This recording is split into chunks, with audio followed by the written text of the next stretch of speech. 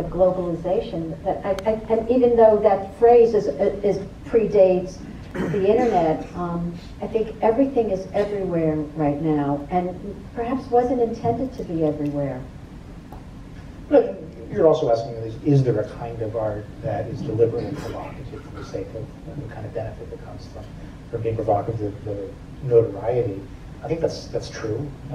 It does. I think there are some pretty good filters in the art world that can, in a sense, filter that stuff out. I mean, there are curators who have some say over what they want to show, gallery owners, museum directors, critics, writers.